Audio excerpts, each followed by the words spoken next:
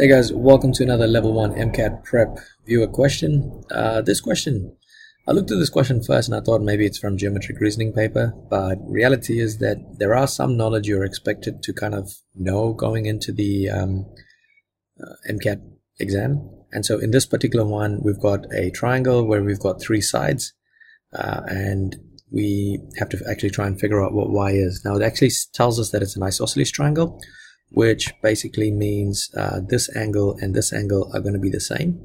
So because it's 2y plus 15, this angle here is also going to be 2y plus 15.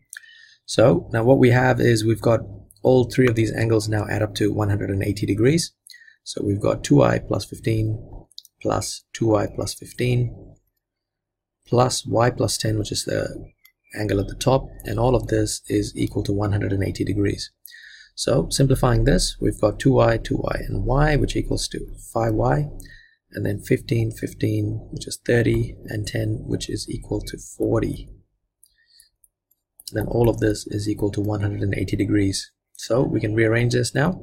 We're going to get 5y equals 180, take away 40, and 5y equals 140, and then y is equal to 140 divided by 5. So in this case we can actually say that y is equal to 28 degrees. I think that was basically it for this question. Yeah, short little question. Very nice for a Saturday morning before 6 a.m.